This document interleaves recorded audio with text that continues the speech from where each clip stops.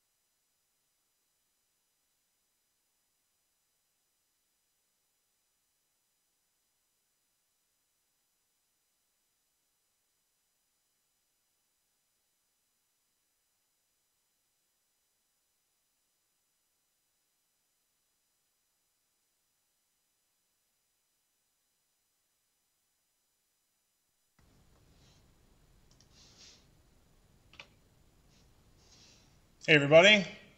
Troy Carpenter here at the new Goldendale Observatory. If you don't know where that is, I hope you saw some of the videos and pictures of the place. Tonight, we're going to be talking about some grade school science within the context of astronomy, and we're going to be dispelling some old myths. Um, we are going to be going over temperatures, and this is not a boring topic. You'd be surprised how many things you can learn when discussing something as basic as thermal energy. Um, this is our number 6 episode of Goldendale Observations, and hopefully, with each passing episode, our experience, our presentation gets a little more polished. I hope you're all watching the right video. We had some people tune into the wrong one earlier, so I'm just checking in on that. So, I would love to show you some live telescope views as a bonus tonight, but there's a lot of fog and cloud cover at the moment. I don't expect to be very successful with that. Instead, we're going to talk about, like I said, basic science and also movies. And you might be wondering why I would bring up movies, but I think that it is motion pictures that are responsible primarily for people's opinion that outer space is cold. How many of you have seen a movie where a character gets blown out of an airlock and then they're very unfortunate to freeze solid? It does not happen. We'll talk about why. I could just say right now that space is not cold, but that's not the complete story either. During this presentation, I very much hope that you will ask questions. Again, I say this during every video. Goldendale Observatory is special in that we encourage interactive presentations, so please ask questions during this presentation or make comments. We have some helpful friends moderating the chat. They will forward, hopefully, good questions to me.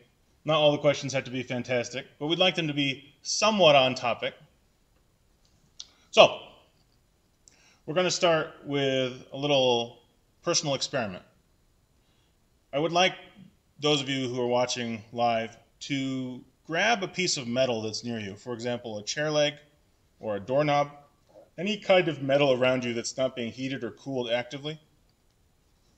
And I would like you to describe its temperature to me. Now, you don't need to give me numbers. I just would like to get your experience. And I'm going to watch the chat. So grab onto anything metal near you, and I'm going to see what you say about it. I'm watching the chat. I don't see anything yet. I see some cats. That's nice. I hope someone's watching. Cool to the touch. Colder than my hand. That was an accurate answer. Colder than my hand. Is it actually cold though? Ah, look at that. Someone got it right. That metal is not actually cooler than the air in the room. That metal is not cold, unless the room is very cold, I suppose. And as someone points out, even though the temperature of the metal and the air around it are the same, the metal is a much better conductor of thermal energy. And as a result, you experience a more rapid, let's say, robbing of thermal energy from your hand. This phenomenon is not unique to your home or the metal objects around you. The thermal conductivity of a thing determines how quickly it either absorbs or grants energy. So a little definition here. Heat is actually a relative concept, like so many scientific concepts. If you have two objects that are the same temperature, then they would perceive no heat between the two. Even if those objects are 1,000,000 degrees, to each other they would not seem hot because there's no difference. Heat is about difference of temperature, and it's about transferring energy. Heat is a form of kinetic energy, isn't it? And this is not something we only see on the big macro scale, but of course on the micro scale. Your body or any object around you is full of atoms and molecules, and they are vibrating very quickly. And this is one of the ways that thermal energy is transferred. In fact, that happens to be the best way that thermal energy is transferred. So let's start with that. I'm going to show you the 3 different mechanisms by which heat are transferred, and it's important that we understand these before we get into the outer space temperature concept. All right, so check it out. All right, this animation depicts conduction. Conduction is the best way, so to speak, the most efficient way to convey thermal energy. As you can see, the hot atoms and molecules on the left are conveying their energy to the right. This happens very quickly, very readily. Solids tend to be very good conductors because the atoms and molecules are locked together in a matrix, especially metallic solids, which are a crystalline matrix. Those atoms and molecules really cannot get away, and they very easily convey energy to each other. So conduction. Not to be confused with electrical conduction, although interestingly, electrons do have something to say about this. It's not just the atoms and molecules interacting with each other. If they're agitated enough, electrons will become freed, and those electrons will move around within the material, and they themselves can also convey thermal energy. So it's not just the atoms and molecules themselves interacting, it's also any electrons that might be flying around inside the matrix. Now, metals are famously good conductors, and I'm talking about electrical conductors right now, partly because they easily shed and gain electrons. This is because their outer shells are unstable, they're valence electrons. So those electrons are easily peeled away in the event of, for example, high thermal energy in this case, or perhaps impacts from flight. So the metals are especially good, not just because they're densely packed, but also because of electrons moving around within the material. Are there any questions about that? In summary, it's not a coincidence that we use the word conduction to refer both to heat conduction and also electrical conduction. All right, now, I saw someone just list the different ways that heat are conveyed, and that's right, conduction is one. The next one is convection. Now, convection does not tend to involve solids. It tends to involve a fluid medium. In this case, we're lighting a fire in a room, which sounds dangerous, full of gas molecules, and notice that the molecules close to the fire are heating up, but now they're doing something different than what you saw in the solid. They're moving away from the fire. They've been imbued with extra energy. They're pushing away from each other as well as the fire, and this causes their density to drop, and they spread out, mixing around inside the room. Notice as they move away from the fire, it causes other molecules to move in towards the fire because they're filling that void. They then heat up, and they mix into the room. This is the process of convection. Again, it mostly applies to fluid, well, almost entirely applies to fluid media. It might go without saying that this is a much less efficient method of conveying heat than conduction, but it's still better than the third option. Before I go into that, are there any questions about convection? There's a word you've heard before, convection oven. They might perhaps cook with hot air. Imagine that. Talk about that in a second. Okay, I don't see any questions about convection. Let's go to the next type. Now, radiation. Radiation is another mechanism by which something can gain or release heat.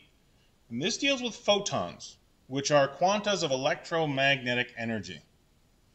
Because photons are extraordinarily tiny and essentially massless, they're not very effective at doing this. So if you wish to heat something or cool something with radiation, you better use a lot of radiation or use a lot of surface area. So I just went from order of best to worst, so to speak. The best way to conduct heat is conduction. The second best would be convection, and then third best would be radiation. Now, of course, there are exceptions to everything. For example, if you had a mega ultra powerful laser, perhaps that laser would do a better job than a space heater, for example. So in outer space, for example, there are radiations that are very intense, but they still might have trouble beating the other two options. Are there any questions about this? Okay, so I'm going to quiz you now. I'm going to put up a picture, or actually a video, of a delightful campfire. Look at that, isn't that inviting? Isn't that pleasant? If you were to sit around the campfire, you would feel warm. I'm going to have you guys do this for me. List for me the reasons why you feel heat from the campfire. Let's see if you understand. We're going to go over this a lot more, so this is just the beginning. So tell me in the chat, why does the campfire make you feel nice and warm and toasty? Let's see what we got. I'm waiting. If I don't get it soon, I'll tell you.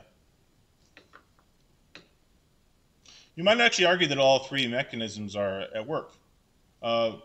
Radiation, there's a lot of infrared light. Infrared is a very effective heat vector. So that radiation is leaving the fire. You can feel it even from some distance from the fire, that infrared. Someone just mentioned convection currents. Hot air from the fire, definitely going to affect your perception of heat from it. The combination of those two things, though, the convection and also the radiation, could perhaps heat your clothing, and so you will feel some of the heat from your own clothes heating up, and this would actually be an example of conduction. So actually all three methods would be responsible for you feeling some heat from the fire. Someone says, touch the flame, get burned. Yeah, don't touch the flame, although that would definitely be a very efficient way of, well, getting burned. We don't want to deliberately burn ourselves in the name of science. Now, I'll show you a picture. All right, this is an oven. This is the inside of a preheated oven. You can pretend it's whatever temperature you like, although it's clearly hot. You can tell from the heating element there, the broiler, it looks like. Many people have baked before. They have baked, for example, cookies or a pizza in the oven. And they will preheat the oven before they put the cookies in, for example, or the pizza. This sounds like a terrible idea, because you are now going to open a box that has, let's say, 500-degree air. You're going to shove your arms into it. Why are you not immediately burned by doing this? Someone tell me in the chat. Why are you not being burned as you shove the cookie tray into the blazing hot oven? Someone tell me. That's a good answer. Anyone else?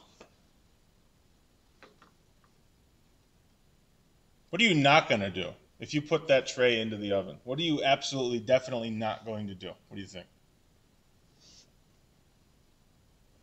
If you're smart and not dangerous and a thrill seeker. So you're not going to touch any solid surfaces in there, are you? Yeah, that's right. Touch the metal. We're not going to touch the metal because the metal is a very good conductor of heat. You will burn yourself immediately. Whereas the air, also the same temperature as the air, will not burn you because it's less efficient at conveying thermal energy. And then there's something else going on. There is actually radiant heat. There is actually radiation coming from those elements on the top. Again, too slow to burn you. It's the metal rack that you want to worry about. Do not touch it. Now, when your food is done cooking, you also don't want to touch the food either, because the food is a solid, and it is certainly a better conductor of heat than the air around it. Any questions about that? Now, humans don't always want their food or drink to heat up or cool down quickly. For example, if you have some hot soup, you might want it to stay hot. If you have some cold soda, you might want it to stay cold. And so we invented something a long time ago. What's this thing? I want you to tell me. What is that thing? Interact.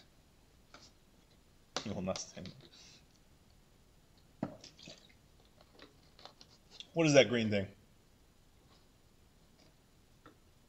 So, thermos. They've been around for over 100 years, haven't they? How do they work? Are they insulated? Yes, they are, but many people think they're insulated in a traditional way, perhaps with some kind of foam or fabric. But the genius of the thermos was this innovation. Let's get close here and look at this patent here. Way back in the year 1907, this patent was awarded to Mr. Berger. Imagine that name. Double-walled vessel with a space for a vacuum between walls. And that's a very plain speak way of describing the genius of the furnace. Here's the witnesses and the lawyer. That was nice of him to sign off on this. As you can see in the thermos bottle, let's just make that full screen. The walls are seemingly double, and that's because they hold a secret. There is this space, this vacuum space between them. Hold that thought. I need to turn my mouse pointer back on so you can see. Hopefully you can see the gap there. Let me show you a more modern image of the same concept. All right, this is a little bit newer and a little more web-friendly picture. And as you can see, we have our delicious liquid, whatever it might be, hot or cold. And it's being isolated from the entire universe by a vacuum. So that vacuum is obviously installed, so to speak, at the factory. They suck the air out of the chamber, and you're left with these glass walls. Now, notice something important here. Glass walls with silvered surfaces. This handles radiation. You see, we already took care of mostly convection and conduction, but adding the silver to the glass also helps handle radiation. So this device, and by the way, if you're wondering how, by reflecting. So radiation energy will be reflected back. So this device has tackled all three of the primary means of conveying heat. And they do work, don't they? Any of you who ever owned a thermos or similar device know that, yes, it indeed will keep coffee or tea hot for most of the day, or soup, or cold stuff cold for most of the day. I mean, it'll keep, for example, if you have ice in there, the ice will stay ice and it won't melt for a very long time. So this is a very effective technology. Imagine that. Any questions about that? So Coca-Cola. Yes, I agree. That's delicious. So maybe with cherry. I like cherry Coke. Now, this is not a random product demonstration. We're not talking about thermoses because I'm trying to sell them. What I am trying to tell you is that this very much applies to the concept of outer space and why it may not seem hot or cold, even though, again, the movies seem to tell you that it is. It isn't. So I'd like to talk a little bit more about the radiation aspect. I want to see if there's any questions first. Someone says space is a vacuum. Sure it is. We often refer to space as a vacuum. Does that mean it's completely bereft of any atoms or molecules at all? Does that mean it's completely empty? No. There are actually, Hollywood is a bad teacher, I agree. It's not a good, please don't get your science lessons from, especially science fiction movies, which are really more like action movies in space, by the way. I can't even enlist the number of times I've seen someone freeze to death instantly upon being blown out of an airlock. And one of the greatest science fiction movies of all time, Star Trek II, Wrath of Khan, we have Khan himself declare that it is very cold in space when he's talking about his revenge and whatnot. No, it isn't. It's not really hot either, though, although there are hot materials. Now, I asked, is space actually empty? And someone has said, no, that's correct. There is stuff. How is the silver keeping the drink from not getting hot when it's cold? Well, so in that case, there's 2 layers of silver. That's a good question. There's 2 layers of silver. So the silver on the outside is going to be rejecting any energy. So let's say, for example, you put the thermos out in the sun. Some of the solar heat energy that you will experience is actually radiant. It's actually radiation. And so the shiny silver coating will reject that. That's why there's 2 layers. Sometimes you want to keep heat in, sometimes you want to keep heat out. It does both. And it does so passively without any electronics or special phase-changing technologies inside of it. Very, very clever. Good question. Okay, now, outer space will often surprise people because they learn that it is more energetic than we expect. There are temperatures at work in space which are literally measured in the millions of degrees in an area that's supposedly cold. Let me show you a picture of the bow shock encountered by a star moving through the interstellar medium. Now, this is a real picture. Zoom in here a little bit. What you're seeing here is a star plowing through the interstellar medium. The interstellar medium is that tenuous gas and dust which actually exists between star systems. Now, Voyager 1 and Voyager 2, the famous space probes, are passing through the interstellar medium now as they've passed beyond the bow shock and the pause in solar wind from our sun. The solar wind is the term for the constant barrage of particles from the sun. And what we've discovered, much to our surprise, is that Voyager 1 and 2 are encountering temperatures in the tens of millions of degrees. Solar wind in our own solar system, much closer to the sun, is routinely around 2 million degrees Fahrenheit. And by the way, it's moving very fast too, about 2 million miles per hour. That's easy to remember. So that might surprise you because that sounds pretty hot, and yet the Voyagers are flying through this disruption without any trouble. Of course, thousands of satellites are orbiting Earth, and they're also experiencing these multi-million degree temperatures. How can this be? Right away, suddenly we're not talking about space being cold anymore. Now we're talking about space perhaps being incredibly hot. Again, millions of degrees in temperature. The reason it's possible for a spacecraft, or a person that for that matter, to survive these incredible heat temperatures, these high temperatures, is because it's not just whether or not you have a material to convey heat, it's also about how much of it you have. I showed you those videos of the conduction going on. In the solid, you have a lot of atoms, many billions of them. They're doing a very good job at conducting heat. And as a result, the heat conduction happens quickly and very effectively. In outer space, you might not have billions of atoms in a given volume, let's say a cubic meter. You might instead have hundreds of atoms. And because of that much smaller number of atoms, even though individual atoms may be very, very hot, they're not going to be able to convey a lot of energy onto you. It's an interesting topic, and this is very important. As we start to try to understand temperatures in space, it's important to understand this concept of it's not just about how hot a given molecule is or a given atom is. It's also about how able it is to convey energy. And if there's not a lot of them, it's not going to do a very good job at it. This applies to pretty much everything. If you don't have a lot of heat vectors, then they're not going to do a good job of conveying heat. Now, on that subject, you might wonder how something as cold as space would have materials that are tens of millions of degrees or hundreds of millions of degrees.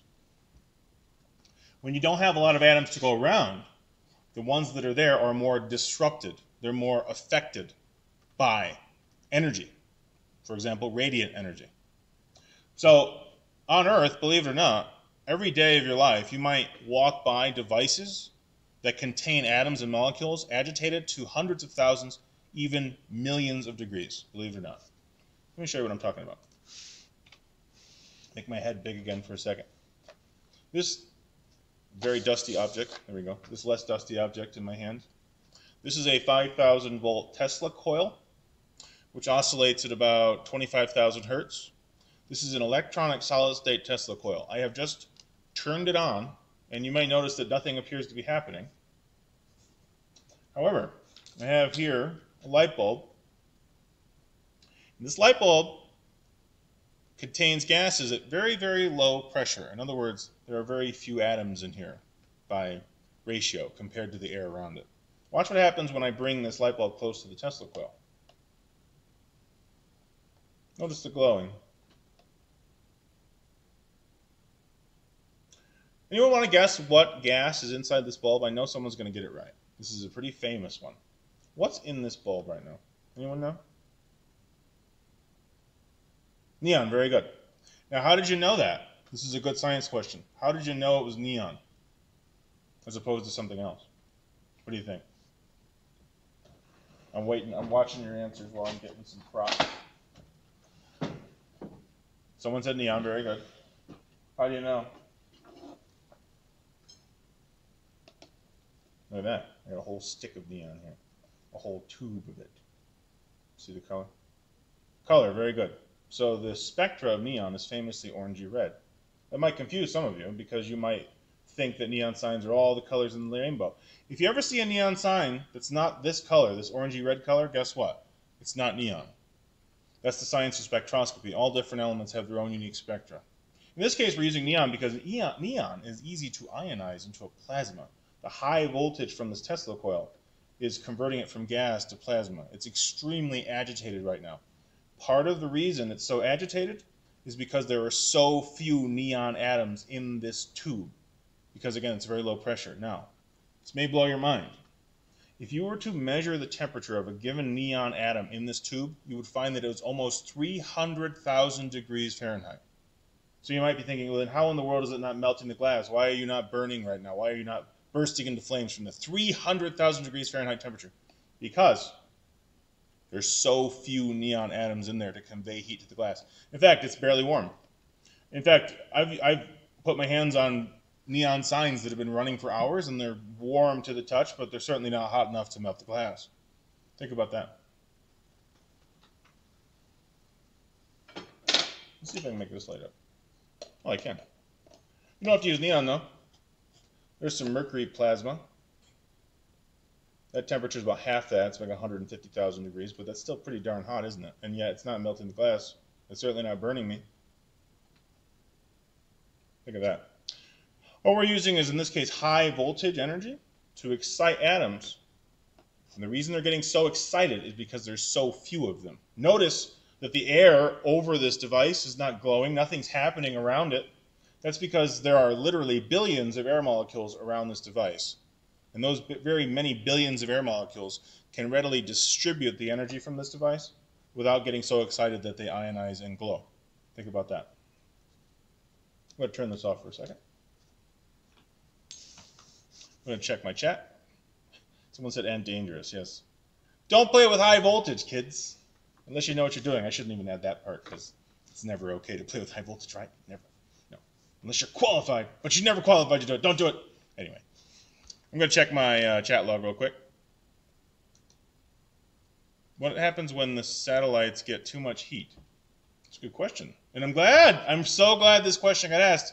You're asking what happens when satellites overheat. Usually when people ask about satellites, they're worrying about them freezing to death. They say, why don't the satellites freeze to death? Are they worried about freezing? They must have heaters on them.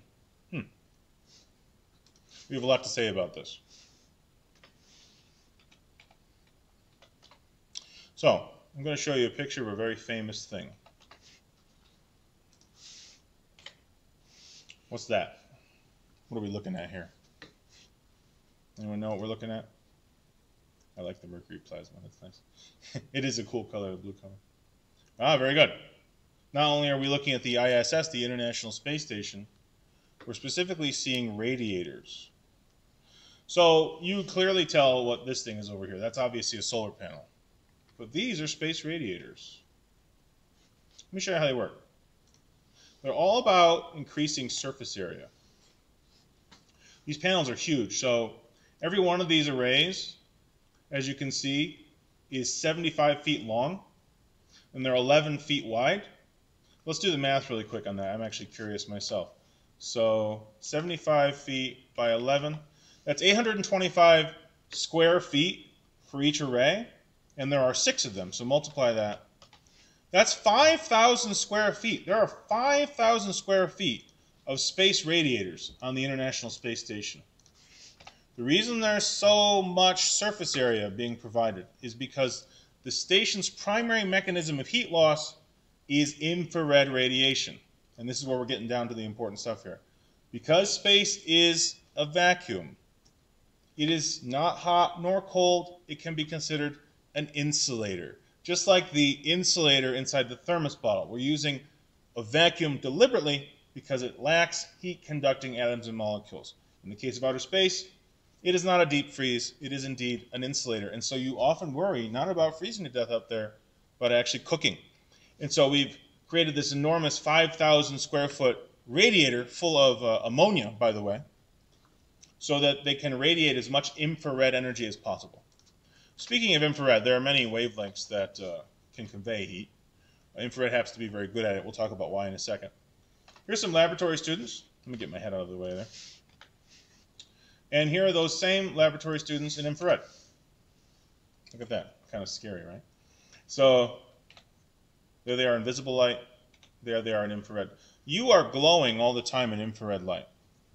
Thankfully, you are not glowing in invisible light, because if you were that hot, you'd be on fire. Think about that. Infrared light, though, is a very common heat vector. You don't have to have something too terribly hot for it to glow in an infrared spectrum. And so everything, essentially, that's even a little bit warm will glow in infrared. But infrared is not the whole story, is it? We're going to talk about the electromagnetic spectrum right now. So, this is the entire electromagnetic spectrum. We have the bottom, so to speak, radio waves, and we have the top, so to speak, gamma rays. Because we live in the future, we have the technology now to observe within every frequency regime. We can't see every single frequency, we can't observe every frequency, but at least we can study every part of the electromagnetic spectrum. All photons oscillate at a given frequency, and that determines where they fall on this chart.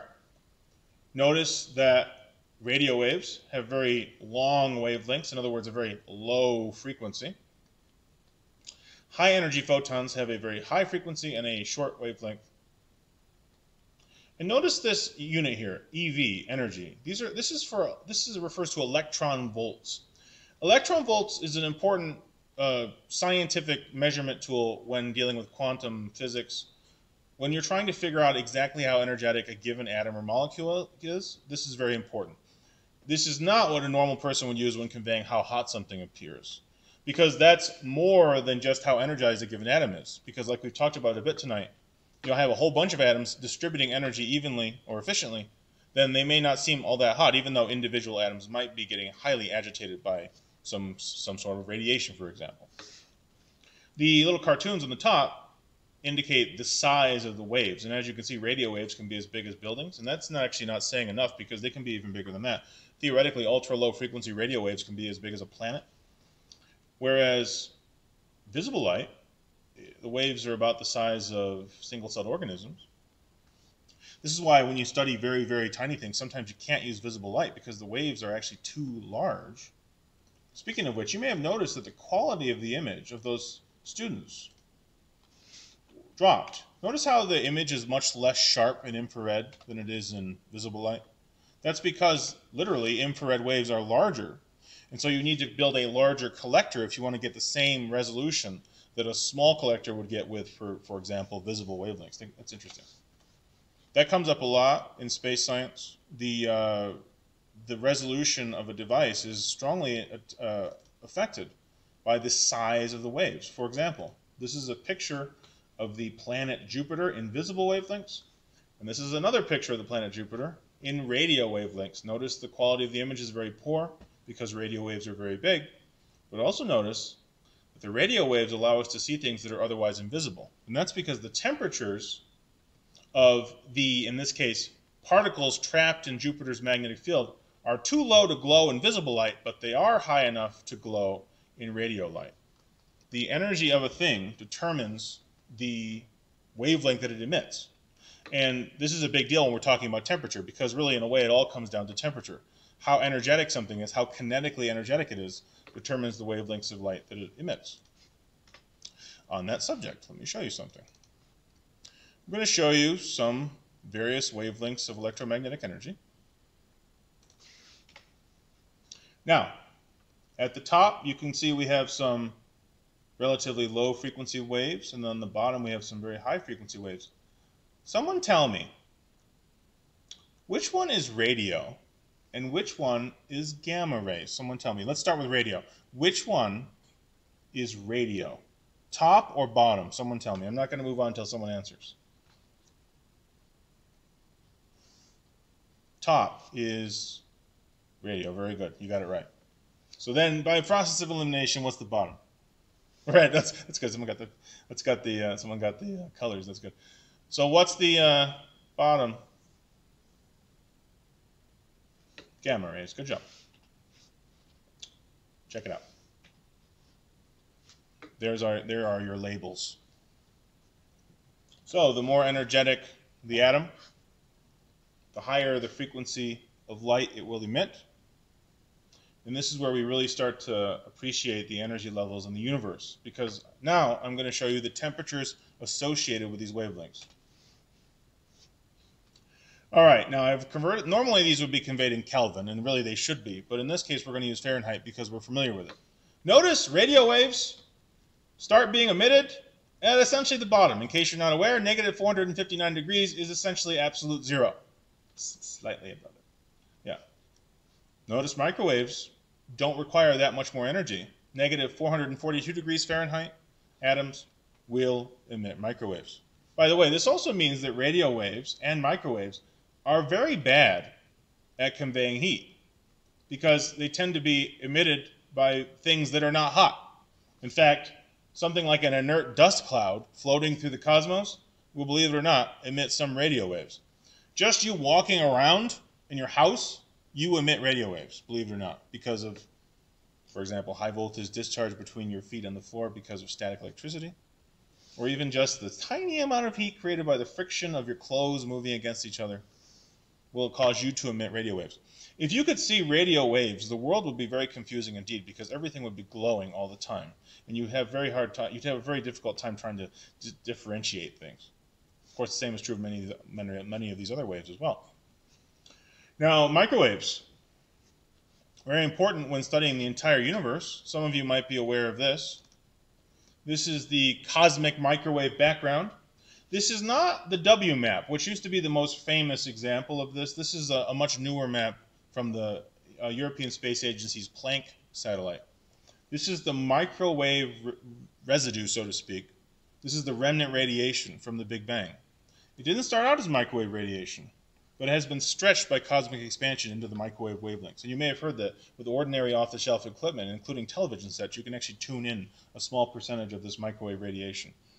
This incredibly, incredibly dim afterglow of the Big Bang is measurable because even though it's incredibly dim and incredibly weak, it's not nothing. It's not zero. We're not talking about particles that are at 0 degrees Kelvin, which is absolute zero.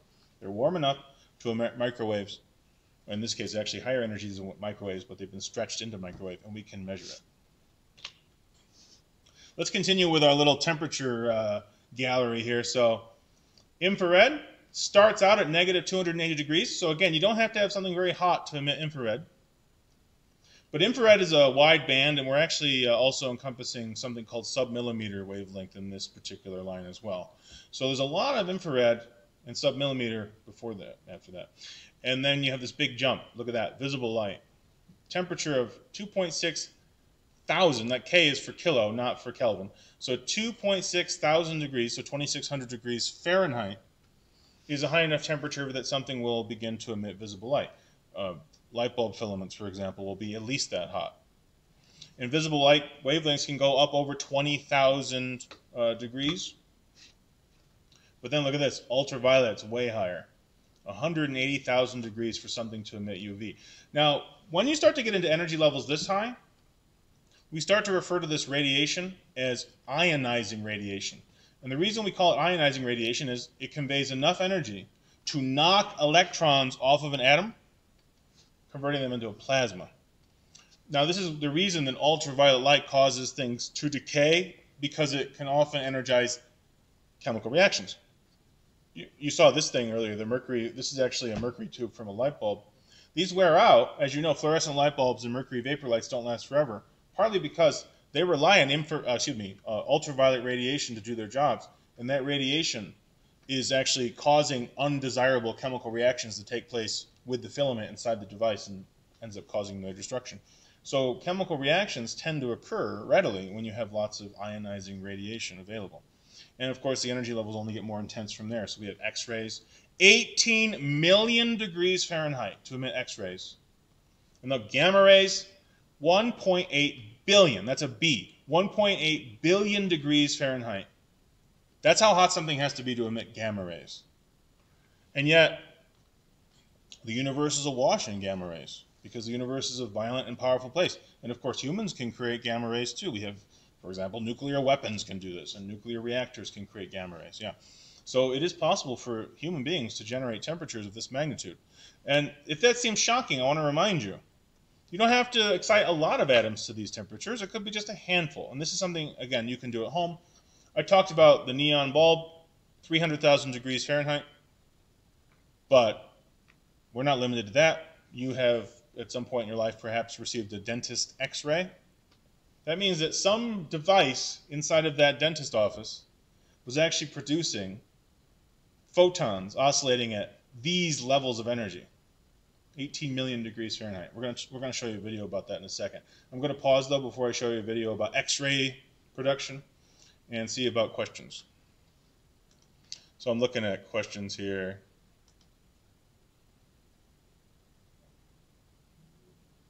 Yes. Silver. Yes. Okay, we're not having tons of questions tonight, but that's okay. So, cancer treatment often involves gamma rays. That's right. How do we produce them? Well, one of the ways we do it is by subjecting a very small number of atoms to extremely high voltage. So, watch this. This is fun. There is a YouTube channel I like a lot. This guy in England, his channel is called Photonic Induction, which is a silly term.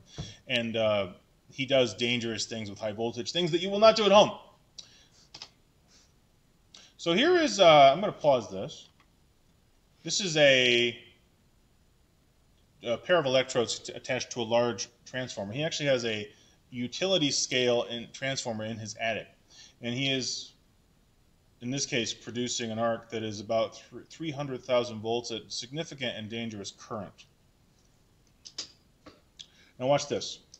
We have here a dose meter. This is not a typical Geiger counter. See how it says Geiger-Müller counter? These devices became popular after the Fukushima disaster. People buy these because they're not intended just to tell you random radiation levels, but to tell you about dosage. And it measures in micro serviettes. So as you can see, 0.06, that's actually about a background radiation level that's completely harmless. Watch. So he's got the arc burning here, 300,000 volts. As you can see, nothing's happening. But now we're going to use a vacuum tube. This vacuum tube, let me go back just so you can understand what we're talking about here. Hold that thought. So he's using an arc here of 300,000 volts in the air, and we're not seeing any dangerous radiation. However, like I was saying, watch what happens when we employ a vacuum tube. In the case of a vacuum tube, you have a vacuum. There are very few atoms in this device. The air has been deliberately evacuated from it. Watch what happens when he applies the 300,000 volts to this. You might see some arcing and sparking going on here. Notice the meter up here is up to 7, 9, almost 10. He's going to zoom in here. So let's just say, let me move that over there. So almost 10 microserviettes. That's dangerous. So he just produced dangerous X-rays with the exact same amount of energy as he used to produce that arc you saw, because he was subjecting a very small number of atoms to these energies. When he was blasting the arc in open air, he was subjecting billions of atoms to those energies, and so none of them got excited enough to emit X radiation.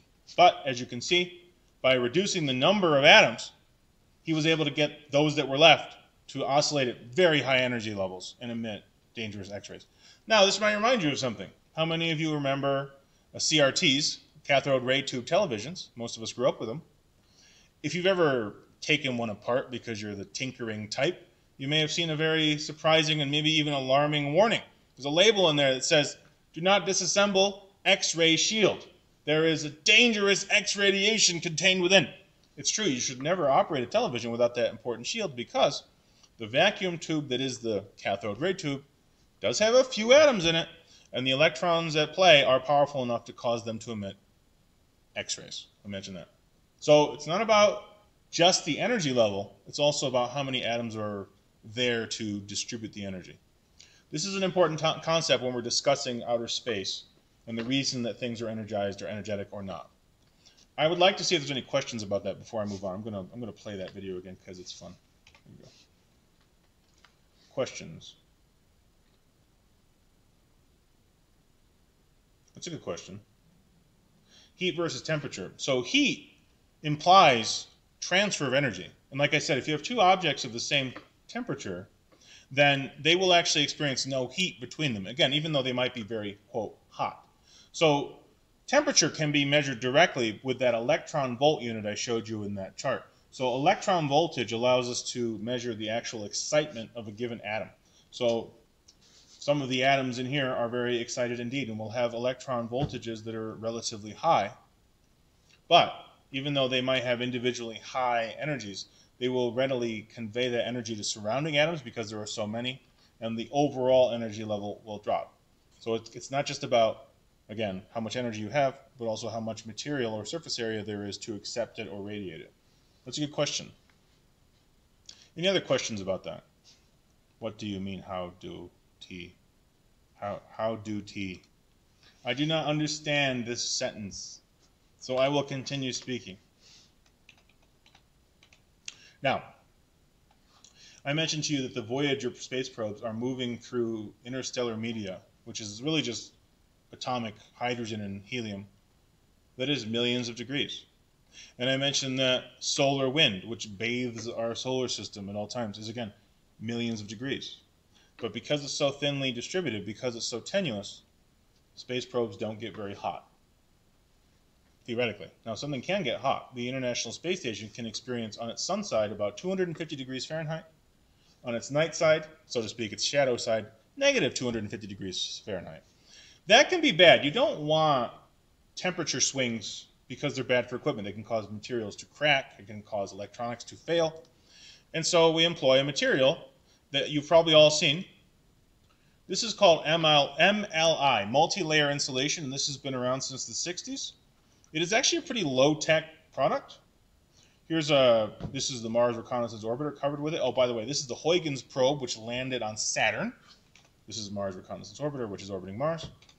And this is an image of MLI. All it is metallized mylar, like the type of material you might see in a fire blanket. And then it has a material in between, which creates physical strength, but also gaps. There are gaps between the layers of foil. And this is very much like the thermos bottle, where you're trying to reflect heat back into the inside to keep it warm, and you want to reflect heat out that might be coming in from, for example, the sun. So the idea of MLI, which again covers pretty much every space probe we've ever seen, is to help reduce the severity of temperature swings so that something can remain warm but not too toasty and not freeze to death either. Any questions about MLI? Multi-layer insulation. All right, so I'm going to show you something cool. Last year, China made some news. They landed this little guy. This is the U-2, or Jade Rabbit 2. So U-2-2, this is the second one. This is a rover that was actually, for a while, driving around on the far side of the moon. It's very unsafe or difficult to land things on the far side of the moon. We talked a little bit about that last week with our moon show, because you can't talk to these devices directly because the moon's in the way, so you have to use satellites. What's cool about this picture is this is from the lander, the mothership, taking a video of the rover as it drove down the ramp. Now, here's a picture of the mothership from the rover. So this is the Chang'e lander, and this is currently sitting on I almost said dark side of the moon, there's no such thing, the far side of the moon. Now, this particular mission and many missions before it had some liabilities to overcome. We were all very concerned about the probe freezing to death. But we've talked quite a bit tonight in the last 52 minutes about space not really being all that cold after all. So why are they so worried about specifically lunar probes, specifically objects on the moon, freezing to death? What do you think? I want to see if we can understand this. Someone tell me, why is it that we worry so much about landers, that's a hint, on the moon freezing to death, but we don't seem to worry about satellites doing it? What do you think? I'm watching the chat.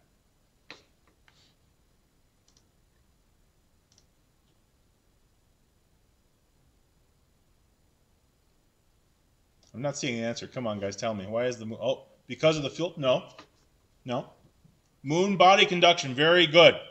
Unlike a satellite, which is flying through that insulator, that vacuum of outer space, a lander is sitting on the ground, and that ground becomes very cold indeed because lunar night is about 14 days long. So 14 days of darkness, by the way, followed by 14 days of daylight. Lunar day and night, 14 days each, about roughly. So that thing is sitting in darkness for 14 days, and any heat, any energy in the machine is being sucked out by that freezing cold ground. So landing on something makes thermal concerns much more prescient because you will lose your equipment to freezing, and that does happen. And many missions have been lost because of a machine or device freezing to death because it was sitting on that cold ground for days or weeks in darkness. Not only was it dark, there was no sun to heat them, but the ground itself was robbing the instrument of energy the whole time it was sitting there. Someone mentions the moon has little atmosphere. That's true. So it's pretty much a instantaneous temperature swing. Once the sun sets, the temperature drops very quickly because you have no thermal moderation caused by convection, as you would on a planet like Earth, where we have a nice thick atmosphere, which can move warm and cool air around. This is why the temperature doesn't instantaneously plummet as soon as the sun sets, although it does cool, doesn't it? Imagine that much faster, that process unfolding much more quickly on the moon with its lack of air. These are all good answers. So, if I were you, I would not hang out on the lunar surface in a spacesuit at lunar night because you will freeze quickly. This is one of the challenges if we decide to live on the moon, is how will we deal with these rapid and very severe temperature swings? And there are technologies that help us. Sometimes you can get free energy, so to speak, some extra heat from, for example, radioactive materials. Many spacecraft use radioisotope thermoelectric generators. So you have plutonium, which is fissile plutonium, the type which you would use for a bomb. And that heat is used to generate electricity, but it also gives you a little bit of free warming energy. So important. That is an issue on a moon mission, is how to keep everything warm. You might think, oh, well, they'll just install some electric heaters. That solves that problem. Well, I don't know if you're aware, but electric heaters actually use a lot of power, and solar panels can only collect so much energy. So you would need a very large solar collector indeed if you wish to warm a facility with electric heaters. Electric heaters tend to be used as an emergency solution because they're so extremely energy wasting. Yeah. All right, questions. Let's see some questions. I'm going to click around a little bit in my slides while you're pondering things. You know, we humans invent products that are intended to. Can we crack the moon base? Is someone saying, could you bury yourself in the moon? Yes, you could. We could land and bury equipment. Yes. I'm reading the questions. Is ionization harmful to humans? Yes, it can be. It can cause mutations and cause cancers and other illnesses. And that's, by the way, why you should avoid ionizing radiation and not play with high-energy physics demonstrators unless you know what you're doing. Someone asked about how he was generating that arc in the video. That was 300,000 volts from a transformer, taking the regular power from his house and increasing it from 100, actually he's British, so 250 volts AC at 50 hertz to 300,000 volts AC at 50 hertz. The reason you can see the arc is because the air is being converted into a plasma by the high energy. That's a good segue because I want to show you something. Any of you who know me know I use this picture a lot. I'm very fond of it. This is the Orion Nebula.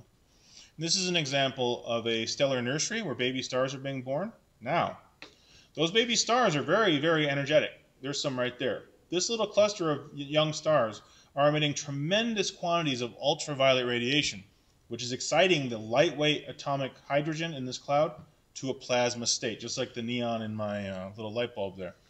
So high energy from, in this case, stars, will ionize lightweight gases in the universe, and you get big glowing nebulas? That's a good question. Get some more pictures here. This is the Rosette Nebula. Again, a huge cloud of hydrogen, again, being ionized into a plasma by the extremely intense ultraviolet radiation of those baby stars. These are newborn stars forming inside the nebula. And their radiation is responsible for the glowing of the nebula. Not all nebulas are glowing. Some are what we call dark, and it's pretty self-explanatory. They're dark, they block light, they're not glowing because they're not being excited by the radiation of a nearby star. Is it cold or hot? That's what's so amazing about this. This material will literally be hundreds of thousands or even millions of degrees. Let's go back to that video so I can tell you the exact answer. Since I told you it's ultraviolet radiation responsible for the ionization of those nebulas, notice that that material must be at least 180,000 degrees, and it's probably in the millions of degrees. Yeah.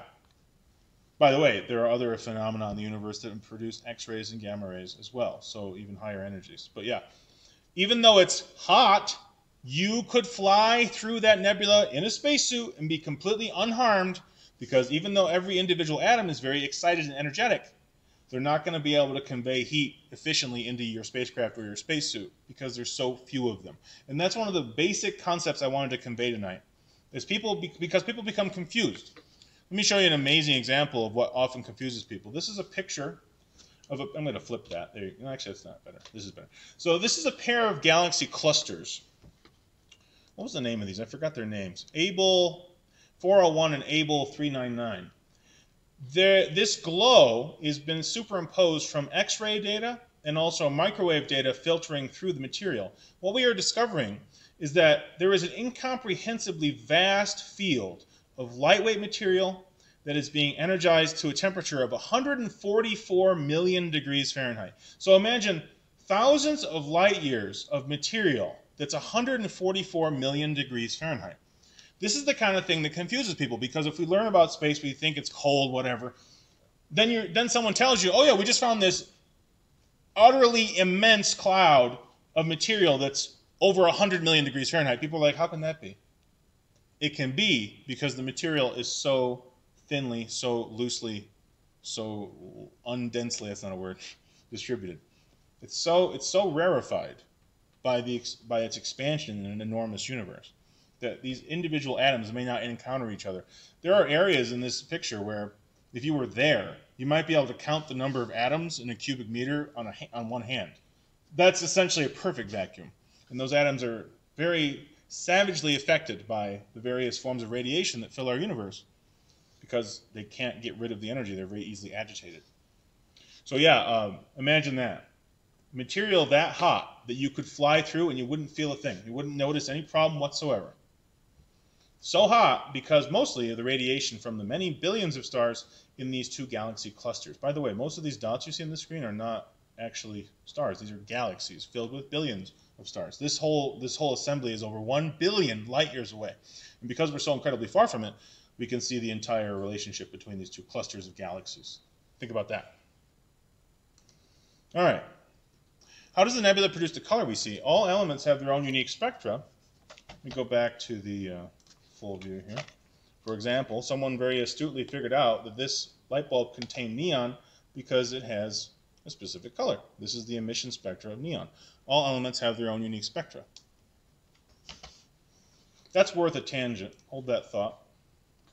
So here's some examples of absorption spectra. Watch this. Okay, these rainbows are the light of a bunch of stars. These are not famous stars. As you can see, they do not have pretty names. And I might as well put my head back there. Sure, there I am. So these colors, these rainbow colors, are actually color temperature. This is continuous spectra. But you might notice that there are black lines. Those black lines are what we call absorption lines, and they correspond to known elements, because again, all elements on the periodic table have their own unique spectra, and all isotopes do too. For example, I happen to know that this very prominent double yellow is sodium, so that's some sodium emission. You can tell what something is made out of, or what it's exciting, what material is exciting, by the color that it either emits or absorbs. This is the science of spectroscopy, and it's one of the most important sciences. It finds its way into many scientific disciplines. Being able to identify something, also if it's molecular or atomic, what isotope it is, all these things are very important to scientists, and simply by studying the color of light, you can do it. And by the way, this is not unrelated to our topic tonight, because spectroscopy is not limited to visible wavelengths. It is also used in X-ray, for example. There's X-ray spectroscopy, and it's one of the ways they find gold in the universe is actually X-ray spectra. So we can use the entire electromagnetic spectrum to figure out what stuff is made out of. That's a good question. All right, we're going to wrap it up in the next, let's say, 7 minutes.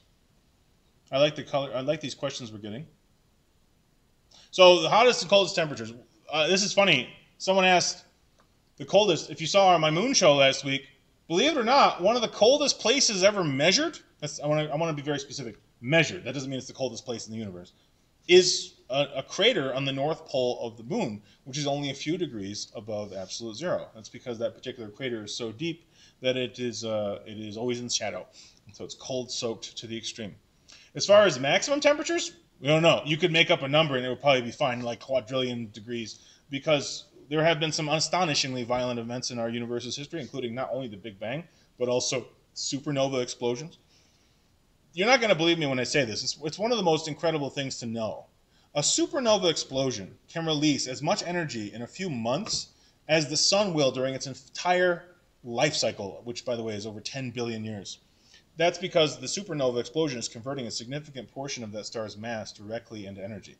I'm not even going to bother trying to put a number on the temperatures involved, because I don't think there's going to be a convenient word to use to describe that number. We're talking about temperatures that might as well be gobbledygook. I could say a gajillion degrees. And of course, if I did look it up, I could give you a number, but it would require scientific notation to convey it. So yeah, as far as temperatures, we don't know of a maximum temperature. We don't know if quantum physics demands that there is a sort of maximum thermal state. But we do know that there is a minimum thermal state in the form of absolute zero, although it has been demonstrated now mathematically that it's probably impossible for absolute zero to exist naturally. And in fact, it may even be possible to it might actually be impossible to create it as well. We've gotten very close. But yeah, absolute zero is essentially no. Actually, no. You know what? Let's do something fun. I'll show you absolute zero. This is kind of a joke answer. So you see here, here's our conduction happening. I'm going to pause it. There you go. There's absolute zero. Everything just stops. As far as we know, it's never happened. But we get close. We've gotten close.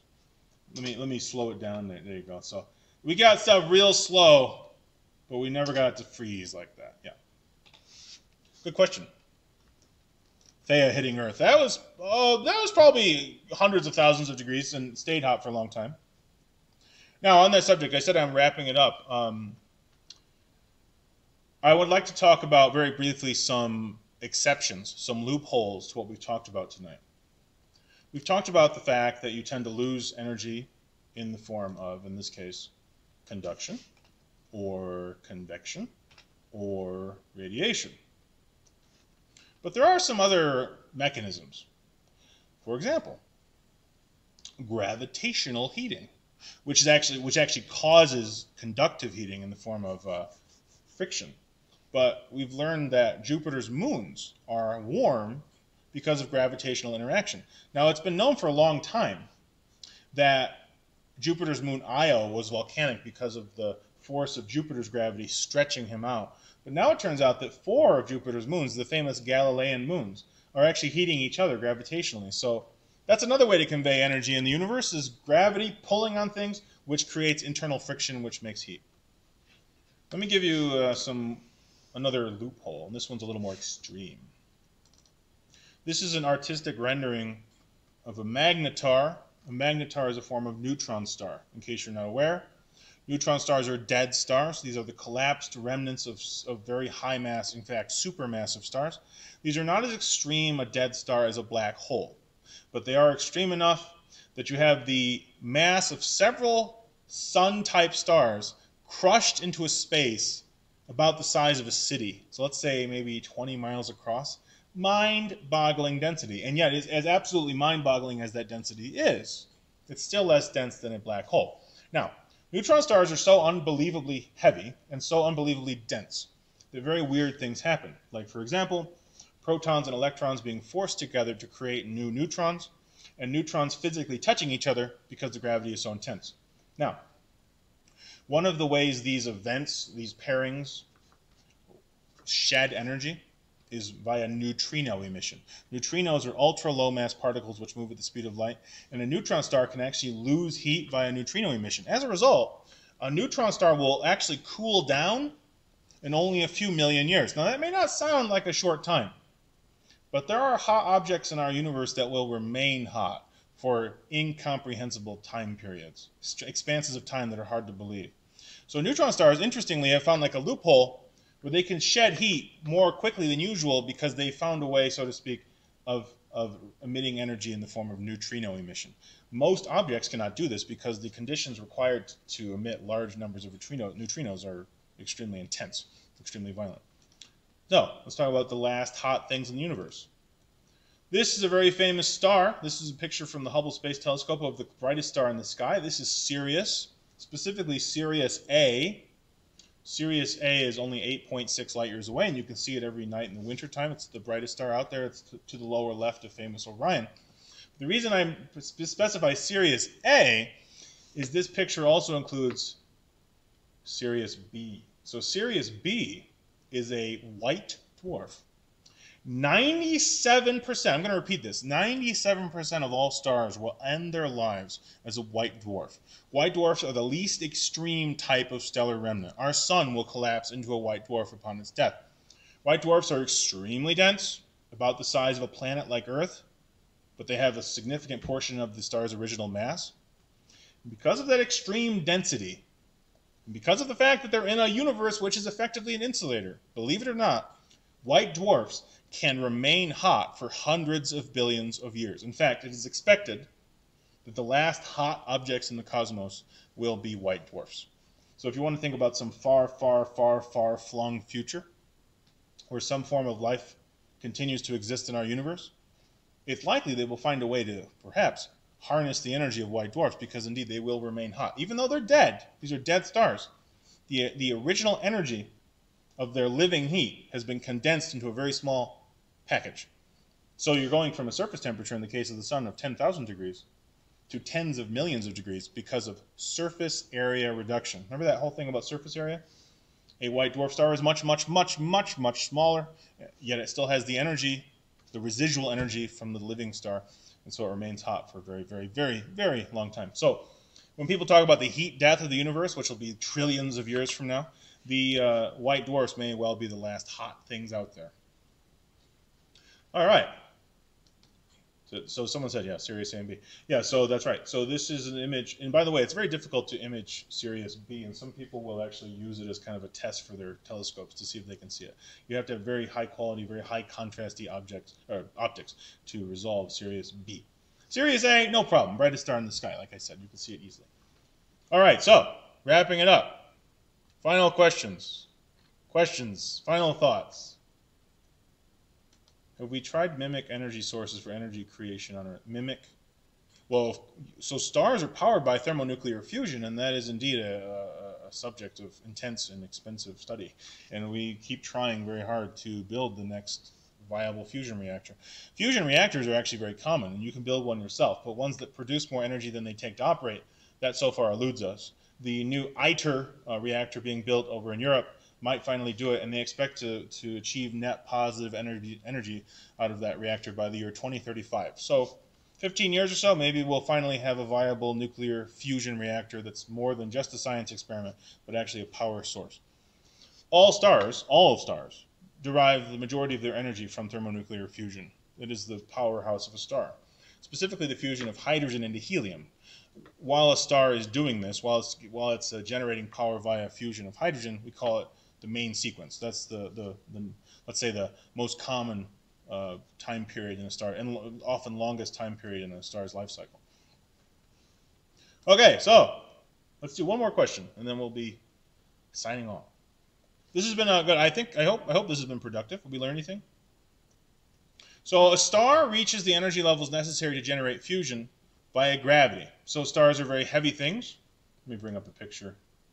This might be fun for you. So here's a bunch of famous stars. All these stars have names. One of them is the sun. Which one do you think is the sun? I'll give you 10 seconds. Which one of these stars is the sun?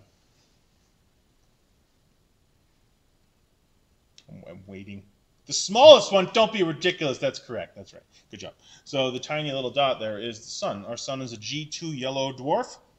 Even though it is a very small star, there are smaller stars known as red dwarfs, and they are the most common stars in the universe.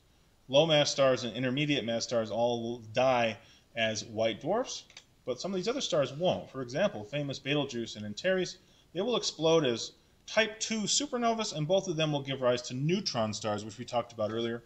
None of the stars on this chart are heavy enough to become black holes. And by the way, that kind of answers your question.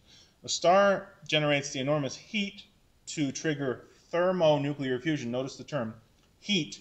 That atomic interaction, that kinetic energy, is the prime mover that makes fusion possible. The enormous heat is resultant from incredible pressure. And by the way, in case it hasn't already been implied during this presentation, pressure equals temperature, because more pressure means more atomic interaction. And the pressure is resultant from tremendous gravity, and of course the gravity is the result of tremendous mass. Our sun has 300,000 times the mass of Earth, and there are stars in this chart that are many dozens of times that. Oh, by the way, you might think that Betelgeuse or Antares, because they're millions of times larger in volume, would have millions of times the mass. That is actually impossible. A star cannot become that massive, or it will instantly collapse into a black hole. We call that a direct collapse object. And none of the stars on this chart are anywhere close enough, anywhere near that weight. We think that in the early universe, direct collapse was a much more common phenomenon. But in the modern universe, the stars are more opaque because they're full of heavy elements that did not exist when the universe was new. And as a result, there's a certain cutting off point for stars during their formation where they tend to not have more than 150 solar masses. And even then, those are extraordinarily rare stars. Stars that massive will become black holes upon their death. But we estimate that in the early universe, in the first generation of stars, and by the way, there's 3 generations of stars, we estimate that the first generation could have achieved masses as high as 400 solar masses. So there might have been these ultra-massive stars in the early universe that would have lived very short life cycles. Because the more massive a star is, the more rapidly it consumes its fuel and loses stability and loses hydrostatic equilibrium and collapses. By the way, you don't want a big massive star for a sun because, like I said, they live a very short time as a result of that factor I just brought up. All right, so this is the first one. The name Betelgeuse is part of a sentence which means the shoulder or the armpit of the Great One, because Betelgeuse is the shoulder of Orion, the hunter, one of the best human-shaped constellations in the sky. So yeah, that's where that word comes. It's from a sentence. I think it's Arabic.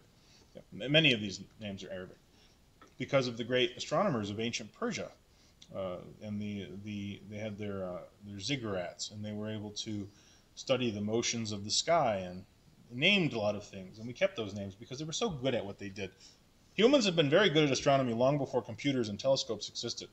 Because people had a lot of time on their hands, they were able to stay out all night observing the sky and observing patterns. Yeah. I went over my time promise, but that was a good topic. I thought it was worth mentioning. Well, again, I hope this has been fun. I hope you're all able to find the video no problem. And if you couldn't, please send us an email because we'd like to understand the issue. Some people are having trouble finding these videos. I hope this has been worth your time. We're doing this every week at 7 o'clock Sunday nights. Next week we'll be talking about the 3D universe. We'll talk about the fact that as you gaze across the night sky, you're looking at a lot of different things at a lot of different distances. You have an extraordinary perspective when you look out. Some things are very close to us, and some things are extraordinarily far away. We'll talk about that. That also segues into a natural event going on right now as we speak. If you haven't noticed, look to the south. After sunset, you'll see two bright things. That would be Jupiter and Saturn, which are moving ever closer for what we call a great conjunction at the end of December. So that'll be cool to see. We'll talk about that too next month as one of our shows. So because this is YouTube Live, I strongly encourage you to like and subscribe. It helps us out, and the more people that watch these videos, the more likely we are to continue this little service of ours. And hopefully at some point in the not too distant future, we'll get to reopen our facility for in-person visits as well. But we won't necessarily end our live shows when we do that. We'll see. We're gonna work on that, so you see how that works out. So, okay. Well, this has been fun for me. I enjoy this topic of temperatures. I think it's important to know that the universe is not as cold as people think. It's a little more complicated than that. We live in a great insulator. So, I hope you've had fun. Hope I see you next week. Stay curious. Keep asking questions. Have a good night.